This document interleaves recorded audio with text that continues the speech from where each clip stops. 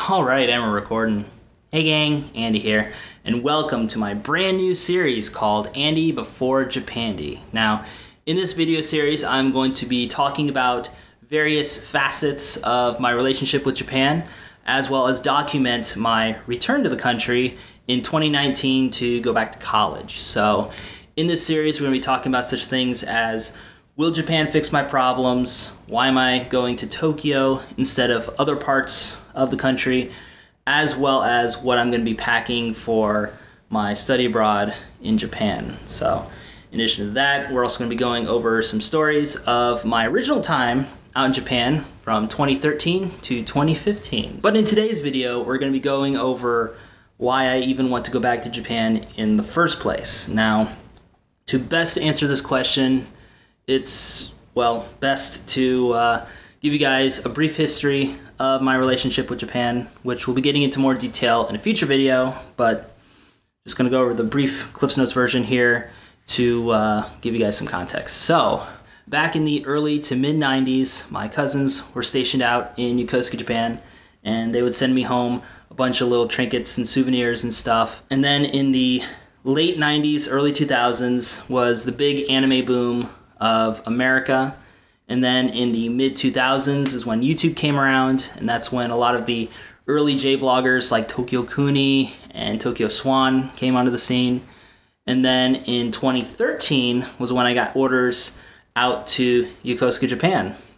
And from 2013, 2015, was stationed out there, made a ton of videos. When I got out of the military in 2015, I went back to school in Michigan, and then eventually came back home to Ohio, and then from there came out to where I am now, in North Carolina, to save up for my eventual return to Japan. But to basically boil it down, as far as why I want to go back to Japan in the first place, is that even though I was there for 2 years, I was very busy in the Navy, doing Navy things, and I was also out to sea a lot, so I wasn't even in the country for a lot of time during my time I was stationed out there. For the time that I had out there, I did get to see a lot, and I feel like there's still a lot more of Japan for me to see. You know, in addition to the Tokyo area, I also want to visit other parts of Japan as well. I just got a small taste of what life is like outside of the Tokyo, Kanagawa area. You know, I visited my friend Molly out in Shizuoka. We got to do a couple port visits in southern Japan as well, so I got to go to like Hiroshima. There's a lot more of Japan to explore, and I want to get out there and do it. And even just within Tokyo itself, Tokyo is massive, and there's always something to do. There's never a shortage of things to do out in Tokyo, and whether it's little timed events or if it's just going to a place out in Tokyo or meeting somebody, you know, hanging out with my friends. And in addition to that, you know, getting out there and seeing the sights, making the videos, and especially now that I've learned so much about making videos, I want to apply that knowledge to future videos. I want to do some more networking out there because for those who don't know, I'm also a freelance video editor, and I've worked for such channels as Eric Surf 6 and Ramen Adventures. And I've also worked with Tikio Sam, as well as done a couple little one-off projects here and there. But I want to expand my network out there, edit for some more people, and just get my name out there, man. You know, I feel like Japan is definitely the right environment for me, because like I said, there's never a real shortage of things to do or things to record out there. And it's also one of the safest places to be as well. You know, something I've, you know, really thought about, you know, when I entered my 30s was more about my own personal safety as well as health. And, you know, Japan has a really good healthcare system. Coming back to America after being in the military for over 5 years, where everything was taken care of medically. So if something were to happen, I wouldn't have to worry about the bill. To come back to America and, you know, trying to look for insurance and just being shocked at the price of everything just to have basic coverage.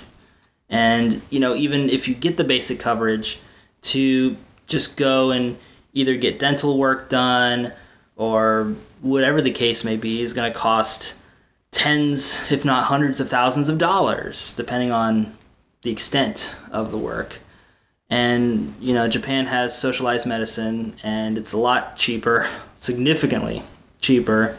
Health is something that I'm really paying attention to more, because in my 20s, I didn't really care so much, but, you know, now that time is starting to catch up with me, it's something that I'm going to be prioritizing a bit more. I really like the transportation system out there. I find it really efficient. Sometimes the trains are really crowded depending on what time you go and where you're going, so that can be a bit bothersome, but it is a lot easier to get around in the train versus a car, and a lot less expensive too. You don't have to worry about your car breaking down and that's it for you.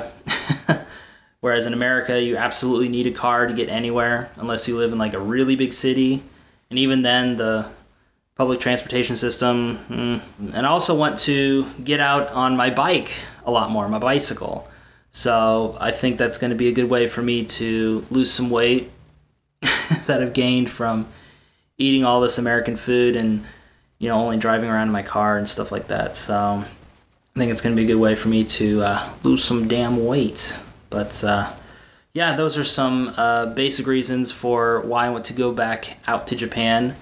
And just, you know, ultimately, it's just to be happy. You know, I felt like despite how hectic my work schedule was out in Japan, you know, I could always take solace in just knowing that I live in Japan.